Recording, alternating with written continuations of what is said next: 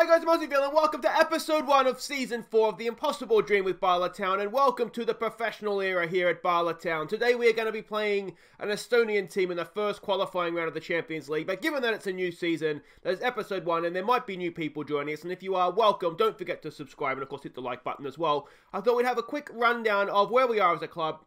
We're a professional team now anyway, it's probably something we should look to do. Just turned professional this past off-season, so it's very, very exciting times here. You can see, obviously, we're the manager. Our captain is still Anthony Glennon. Good leadership skills, good teamwork. He'll remain captain for the foreseeable future, I think. He's doing a decent job. Henry Jones is our vice-captain.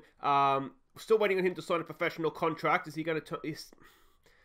Difficult to make him vice-captain when he's only there half the time, but there we go. Our key player and defending player of the season is Rhys Williams, our defender we signed from Liverpool.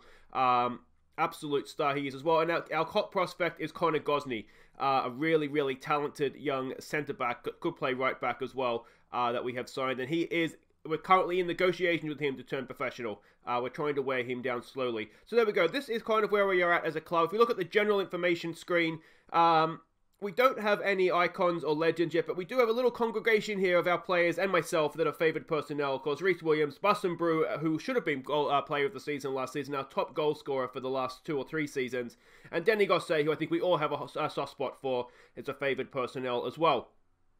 Facilities, we are currently in the process of upgrading our training and youth facilities. If we have a look at Club Vision here, they will be done. The actual sort of senior training facilities will be done the 14th of October. The kids, the youth will be done the 6th of August, so a lot sooner. So that's almost there for the start of the season. So exciting times with that, and of course we did get upgrade from nothing to poor Dardanelles facilities.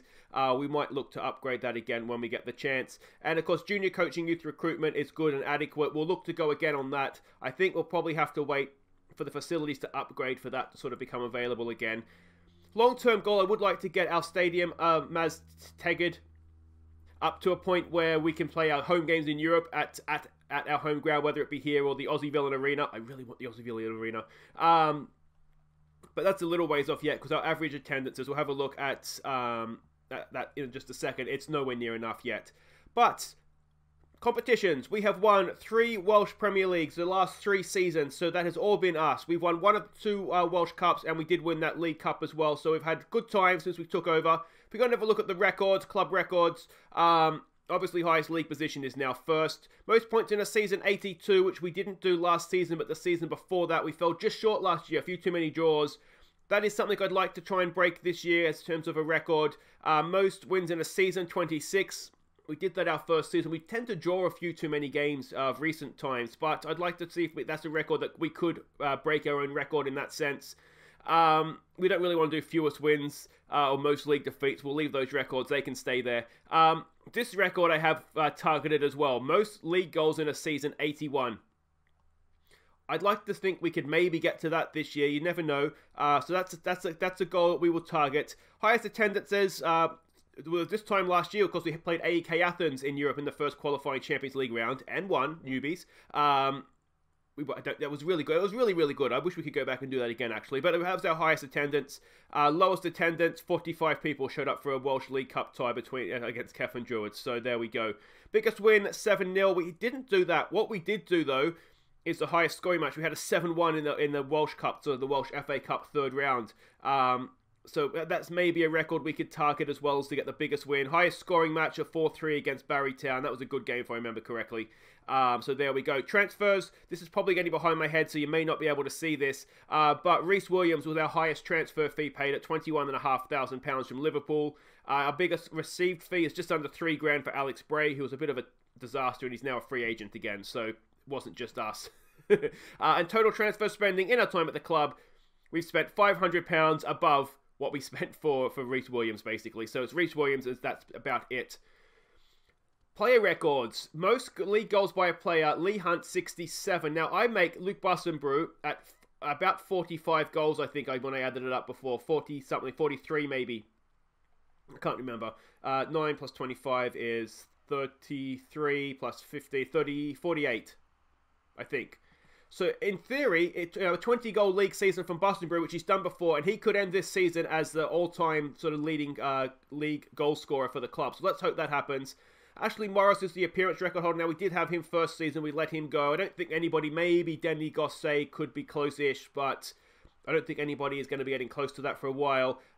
You can see most league goals there by Bostonbury, 24 in a season. Highest match average rating was James Waite last season. Youngest player was Damien Allmark, one of the youngsters that came through our academy. Of course, named after the Patreon supporter. If you would like to have a Youth Academy product named after you, link from a Patreon in the description. You can see what you need to do for that. Oldest player was Valentine, who's moved on, and we've got nobody near that age now, so that record could stand. Fastest goal, we hit 16 seconds with Alec Muddymoo back in the Welsh League Cup 2 seasons ago. Bostonbury, 4 goals in a match is the record. His stunning effort to get us into the Europa Conference group stages last year. His 4 goals against our Icelandic opposition. Hat-trick, Mike Hayes' hat-trick is still the record for most goals in the league. We haven't had a 4-goal haul in the league yet. Most assists in a season was Denny Gosset's stunning 20 assist season. That was back in the first year as well, wasn't it? Louis Gray last season broke the most clean sheet records with 25. Gosset, most men of the matches. That was 2 seasons ago with 8. Youngest goal scorer again was Damien Allmark. Oldest goal scorer was Chris Venables, our, of course, esteemed youth manager these days, under-19s youth manager. He's going again on his coaching. I think we've got him again another coaching badge, so he'll continue to improve, and I think we might have a decent coach there in the end. But let's hope so anyway. Sequences, most matches won in a row was 13. Being in Europe's really going to make that tough for us for a few seasons here. We don't want to go matches. Matches without losing was 21, and that was 2 seasons ago now, wasn't it? So that's roughly where we stand as a club. Finances are looking relatively good, as you would imagine, having gone so far in Europe last year. 4 million in the bank is a lot of money for a Welsh club. And like I say, we'll be looking to invest that back into facilities now that we have turned professional.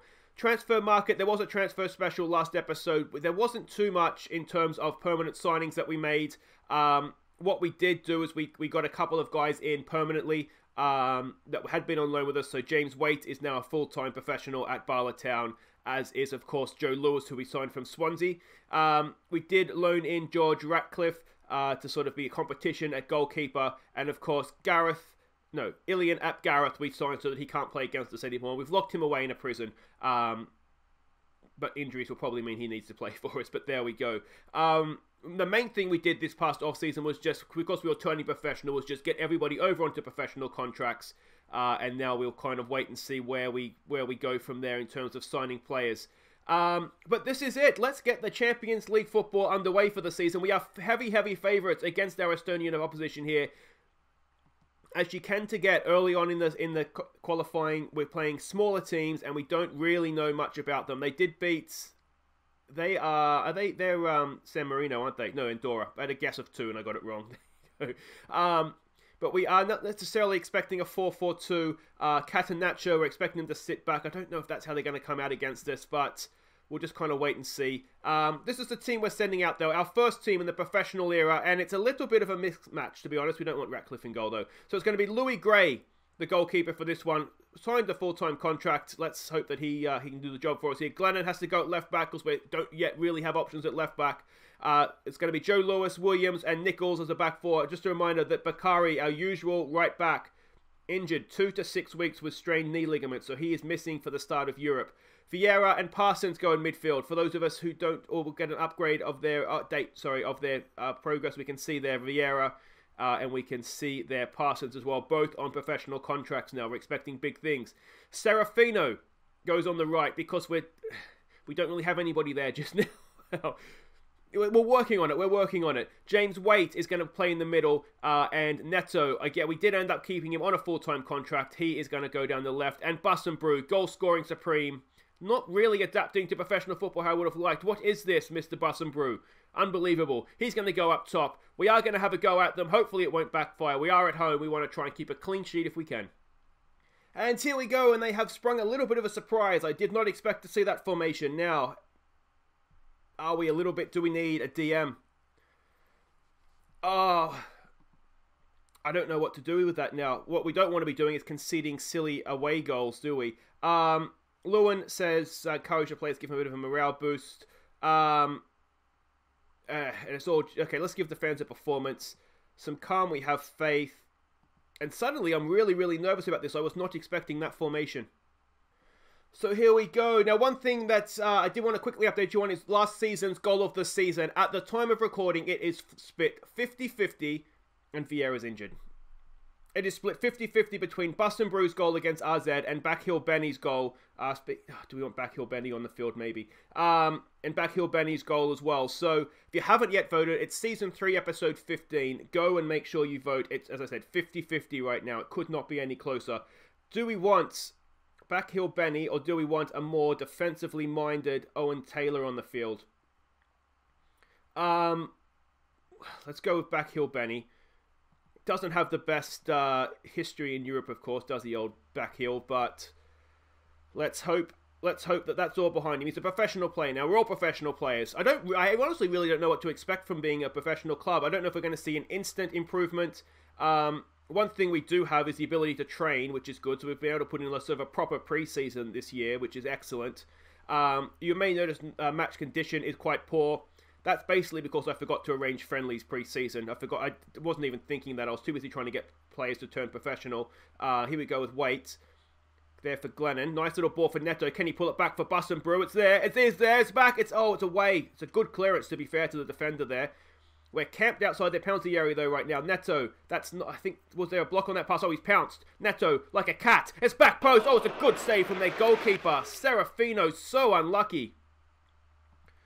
A highlight continues almost immediately. Neto with the header, and Neto, come on, mate, you're a professional now. You've got to stick that away. We've seen Neto score goals like that before as well, which is really, really frustrating. We're dominating the game, which is good. What we don't want to do, Backheel Benny's looking nervous. It's European football. It just doesn't agree with him, does it? What we don't want to do is obviously start conceding goals. We'll wait till after this highlight. Possibly a demand more shout is in order here. Here we go with Waite, back for Glennon. Glennon, decent ball in. It's there for Bus and Brew. It's Waite. It's head. Oh, it's bouncing around. Waite, James Waite sticks away. His first goal as a professional Bala Town player. It's the first goal in the professional era at Bala Town. And it's new boy James Waite. He's on just under $1,500 a week. A lot of money for us. But he's just begun to pay it back there. A little bit of luck. It was sort of ricocheting around. It wasn't... Or maybe Bust and Brew meant that the defender cleared it into his mate's face. Ricocheted down to James Waite. And James Waite gives us the lead. Excellent stuff.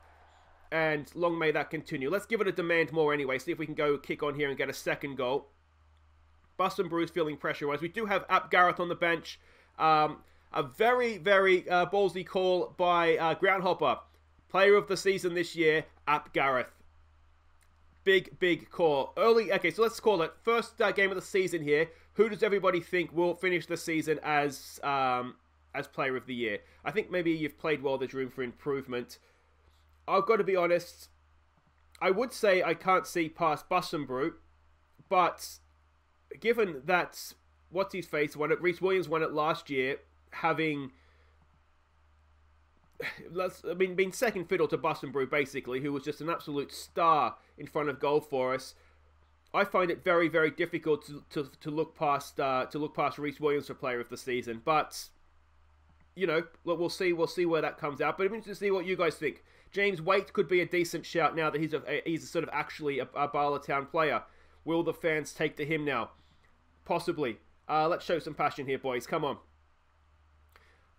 We haven't seen much from them. I tend to think 1-0 here wouldn't be the worst result for us to take away with us. We will do both legs today, just in case you're wondering as well. Find out who we get in the next round. Probably Legia Warsaw, though there is a chance it could be Shamrock Rovers. Alright, it's not really working out for us this second half. So let's give Ap Gareth a debut. Get Serafino off, who hasn't really done it for us there. Backheel Benny is... Do we want to leave a nervous Backheel Benny up there? That's the big question, isn't it? And I'm thinking, Bust and Brew not had a great day. Let's get it pressing forward. Damien Allmark on in Europe and see what he can do for us. We're looking motivated. Let's see if we can give it one more demand more. I'd really like to see if we could get a second goal here, but I'd rather 1-0 than 1-1. So we're not going to go at them too hard here. A little bit disappointing, I'll be honest. A scrappy goal from James Waite, but we do take a lead away to Estonia with us, and it was just James Waite, wasn't it? It was just Neto and Waite. We got away with one there, boys. That wasn't really good enough. So Bala secure victory at the racecourse ground. Vieira's injury is relatively serious, so that's a nice early season setback for us, isn't it? One thing to remember is that it is our first competitive game of the season. We will be better for that. But it was a little bit disappointing, I've got to be honest. Guys, wait right there. We'll be back for the second leg. Can we progress? I really hope we can. Okay, welcome back for the second leg. We are the favourites for this one. But yeah, I mean, we should be better for that first game. Now, a couple of things to catch you up on. First thing is affiliate clubs. So if we go to club info and affiliates, we don't have, as yet, any, I would say, proper affiliates. What we do have is we have 2 local amateur teams. The problem is that we can't really loan our full-time professionals, or even if the youngsters are part-time, some of the older ones, we can't loan them to an amateur team and expect them to develop. So I've asked the board to find us another affiliate club. They're looking to do so right now. I've asked for a senior one as well, and they can't find any suitable clubs. So we'll keep asking for that. Ideally, I'd like Cardiff or Swansea City, to be honest, but it's not happening right now. So that's that. It's a little bit disappointing, but it kind of is what it is. The other thing, and I want you guys' suggestion on this, is what do we do with another guy on loan here, Jordan Garrick, looking to fill in that right wing spot. Just came in on trial. Potentially he could be quite good. Who's he wanted by here? By Chesterfield. So that's probably roughly the level we're at. Potentially he could be quite good. I'm just waiting. We'll play him in a friendly. I'm thinking he could be a decent enough option. It looks like he's got good physicals. He can dribble and cross, more or less. So he's probably the best we've found so far. Wages will be the big thing with him, I think. But the thing I want your guys' feedback on here is James Chester. Now, he is a Welsh international. He's played in the Premier League before. It's that James Chester. Here's the thing. So his staff attributes are absolutely rubbish. So we don't necessarily want him for that. What I'm thinking is, would he be a useful player with these sort of mental attributes to come in, and would he do a job as sort of like as a mentor? And I think he would. Now, the problem that we have is that if we go to sign him, he will only join as a star player. He just won't do anything else. I've tried, trust me on that. He will only come as a star player. 12-month contract, £500 a week. A part of me thinks there's not really too much to lose there, except that we would have to play him, probably just in league games, but we would have to play him, which means that if we go do this by position, let's say it was Reece Williams and James Chester. That's what I'm thinking would be the main 2 guys. It would mean game time taken away from the likes of Dan Evans, who could be quite good for us, Connor Gosney, who could be quite good for us. Obviously, we know Joe Lewis is already a bit of a star, and Glennon, if and when we get a proper left back in as well, would want to play centre back. So we're kind of signing someone into a position of strength. Now, could James Chester play as a left or right back? He could, kind of. He doesn't have the pace. He can't cross or dribble. So I'm thinking he'd be a body more than a player, if you know what I mean. So I'm a little bit torn what to do with James Chester. Do we look to sign him and just use him as a mentor, but then he wants to be a star player? What we don't want him is to become unhappy, and then that's a whole other issue. So I'm kind of torn what to do. Is it a sort of a short-term gain for a long-term loss in not giving game time to Evans and Gosney, or would they benefit more from having him here as a mentor for a season? So I'm not really sure what to do with that one. I'll throw it open to the class. But here we go. We are off to Estonia. Now, we do have a scouting report from our last... Well, not a scouting report. A data analysis report from our last game. This is how they played. I don't know if this is how they're going to play again. It really caught me off guard. But we did okay. They were quite narrow, as we can see there. They sort of attacked across the field relatively evenly. Didn't pass it out from the back. Centre-backs looked to get most things started. And we can see there, no key passes and a few mistakes as well. So we're basically going to go with the same team. Just one change, obviously, for the injury. So Gray continues in goal. Glennon, Lewis, Williams, and Nichols as the back 4. Backhill Benny comes in. He was nervous last time, but he is a very talented player in this position as a deep line player. Good first touch, good decision-making, decent passing, great vision, good technique. We need to give him game time. So he's going to play with Connor Parsons. Serafino just keeps his spot on the right ahead of Ap Gareth. It's James Waite and Neto. Bus and Brew up top. Let's see if we can do it. Can we get into the next round? So they've changed things up again. This we should match up a little bit better against, to be honest. We're pretty much going sort of the same formation as them. Give them a morale boost. We should be winning this one. Do I want to say that? First leg means nothing now. Make sure you win this one. There we go. Look at that motivation. It's a professional team talk there from professional manager now. All right. Let's get out there. You want me to try and sell it? The stadium's empty. The locals aren't even interested. Hi, I'm Chaz Hogan, Australian journalist here at the Levadia Stadium in Estonia, where we are just moments away from the glamour tie of Champions League qualifying as Welsh giants Bala Town look to hold on to their 1-0 first leg lead as they face local side Levadia. Who needs Manchester City and sold-out stadiums when we have this? I'm Chaz Hogan, somewhere east of Germany. Good. I hope they could bloody hear me over the crowd. I wonder if I could say now, guys, I want a professional performance from you. Instead of none of this semi-professional rubbish we've had the last few years. I want a professional performance. But there we go. I am still obviously looking for players. We're sort of scouting. What I don't want to do, the transfer window still has a long time to go. Neto with a floated ball in. It's missed. Joe Lewis will pick it up. Ball back there for backheel Benny. What's he going to do? Takes a bit of time. No backheels, please, mate. James Waite. Backheel Benny. Parsons. Backheel Benny. It's there for Neto. He's on the wrong side on his left foot. He can't quite. He keeps it in play, though, and it goes out. What I don't want to do is sort of sign the first players that come along and then have better ones come out later, because there is still a long time to go in the transfer window. We're in no hurry, really, other than to get players in for Europe. And now that we've registered the initial squad, we can only make 1 or 2 changes per round anyway. Oh, it's just over the bar from Joe Lewis. So signing a bunch of players now doesn't really change that much. What we don't want to do is go back on level terms here, please, boys. Seaman with the cross in. Oh dear, that is an unmarked man. We might need to just have a quick look at working on defending set pieces for next time. Here we go, James Waite. Ball in. It looks good. It's headed towards goal. Luke Bussenbrew with the goal in Europe. His first of the season. And that's the away goal. And that should just about see us through the tie, I would hope. They need to score 3 now, and I'd like to think that we're good enough not to concede 3 goals to a Estonian team. Excellent stuff. Good ball in, good header by Bussenbrew, and we're away. Was it offside? I mean, it wasn't, but, oh, tell you what, is that Bussenbrew? He's only just, isn't he? I don't know where this guy at the back post was, but Bussenbrew's toenail looked offside, and we've seen VAR give those recently, haven't we? All right, here we go again. We've told him to show some passions. Parsons with a ball in. It's a carbon copy. It's Rhys Williams this time. He gets his first goal of the season. Waite, Bussenbrew and Williams. It's like a who's who of Bala Town, and they've got the goals that are now going to see us through to the next round. Now, are we going to be playing Legia Warsaw, or are we going to be playing Shamrock Rovers? That is the big one, isn't it? If we can get through that, essentially what we would have done then is guaranteed ourselves Europa Conference group stage football.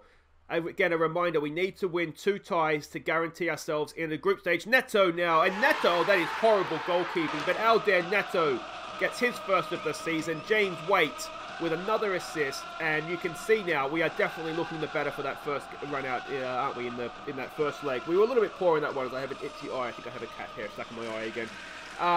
Great ball in from James Waite, wasn't it? Really good to have eyelash. I don't know, there's something in my eye. Yeah, really good to have James Waite here on a permanent deal, isn't it?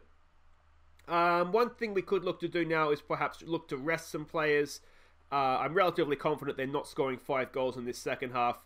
Don't get complacent, boys. Things can turn around quickly. We won't say it assertively. We'll just give it a nice, calm, I trust you, boys. You're professional now. Let's get this job done. What was I saying? No idea. Oh yeah, resting players. We might look to maybe make a few changes, because we are still trying to get minutes into players' legs as well. We are playing friendlies on the weekend, so obviously these games are midweek. We're playing weekend friendlies, so the guys that aren't playing in Europe are playing sort of in friendlies. So hopefully everybody's game time will sort of come up together and we'll get sort of match sharp as a squad. Obviously training full time helps that as well. Good ball there to get Neto in. Neto, it's headed away. Bussenbrew can't get on the end of it, but this is going to be picked up by Nichols. Nichols with a decent ball forward there. Serafino with a finish, and Francesco Serafino. Get in, son. He hasn't broken his leg in pre-season this year. Look at how excited he is. And I really hope we see big things from Serafino this year. He's a 5-star potential player. He's a professional player now as well, and I really hope that he can stay injury-free this year. We can really get a look at what we can expect from Serafino if he plays regularly, trains regularly, and sort of kicks on. We've got a little bit of time to go here. So, okay, so let's make some changes. Let's give Bussenbrew a rest. We'll get Damien Allmark on, get him some European football. I think I want to give Callum Watts a game for Parsons. Parsons is an important player for us, but he's done his work. Alright, go attacking, spoil yourself. And do we want to do Owen Taylor, who is a good young potential player, useful player perhaps? Let's keep a sub, or do we want to do Gosney? Let's keep a sub up our sleeves just in case. Yeah, I'm wondering maybe if we want to give Gosney a game. Potentially Gosney is a star for us, whereas potentially Owen Taylor's a useful sort of bench player. So I think we probably want to get the star involved, don't we, more than the bench player. I think Reece Williams has done his work. Let's give him a rest and get Gosney on to partner Lewis. Lewis needs game time as well, so that works on 2 levels. Come on, boys. Can we get another goal? It's been a much, much better second leg performance. In the end, we've cruised it. We've looked quite comfortable. Allmark hasn't really shown much up top, which is a little bit disappointing, but he's still young, he's still learning. But there we go. We get into the hat for the next round. Now, the question, of course, is I'm very pleased with that, but don't let that performance go to your heads. So there we go. We get through, and the big question is, who do we get? Is it here somewhere that I haven't seen? We get Legia Warsaw. Now, of course, they knocked us out of the Europa League qualifying last year. A chance for revenge this year. Looks like we're away from home first leg. They have players. Kieran Clark. Well, there we go. Anybody else there we recognise name-wise? Dominic Nagy. He was, yeah, he was at the Euros a couple of years ago, I think, wasn't he? Cafu, still chucking around. He must be 50 by now. Kevin, oh, this guy, he's from, he was at Dortmund for a while, wasn't he? He's a good player as well. So they're a good team. So this is not going to be very easy for us. But they only beat, was it 2-1 in both legs they won last year. So there is a hope. Well done to James Waite. And we've got some friendlies cancelled. Guys, that is it for today's episode. If you have enjoyed that, please do hit thumbs up. Subscribe if you're new. Let me know what you think in the comments. What do we do with James Chester? Is he worth signing? And we'll be back next time for Legia Warsaw home and away. Can we guarantee ourselves group stage football in a European competition, then just decide which one? Or will Legia Warsaw get the best of us again? We'll find out next time, guys. I've been Aussie, and thank you so much for watching. Take care.